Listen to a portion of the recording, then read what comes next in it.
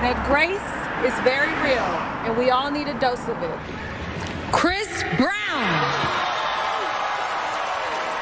After Kelly Rowland hushed the booing audience after Chris Brown was announced as favorite male R&B artist at the American Music Awards on Sunday. I'm accepting this award on his behalf. Excuse me, chill out.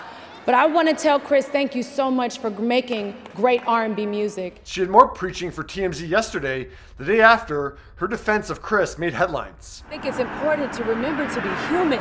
We all need to be forgiven for anything that we could be doing, anything that we're thinking.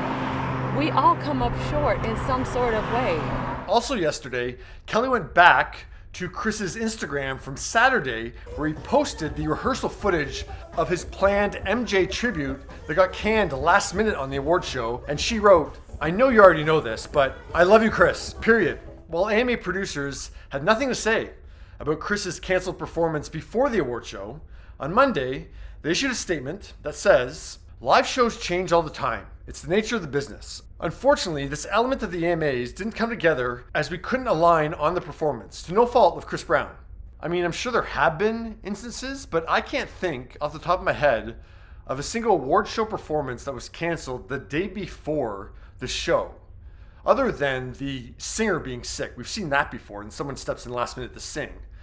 But just because of what it might be like a tech issue or something with like a stage piece, they canceled the performance? I don't know. I don't believe that. I got no air for that. Well, Jordin Sparks also talked to TMZ and said that if Chris's past affected the present, it's time to move on. It shouldn't even be a conversation anymore. It's about his talent. They just shouldn't have canceled the performance. People deserve to be able to grow and learn and be able to live their life without things hanging over them. Everybody deserves that. Yeah, so him especially. And not only did we not get to see Chris perform, Ciara was going to thrill us too. She posted more rehearsal footage as the duo practiced Thriller, and she perfected those Billie Jean moves.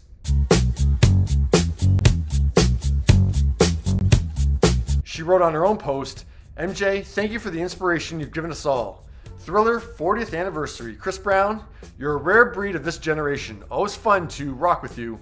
I see what you did there, Ciara. Nice song pun. Good job. Now, Kelly Rowland also commented on Ciara's post, writing, "You're a bad mother..." I probably shouldn't say that.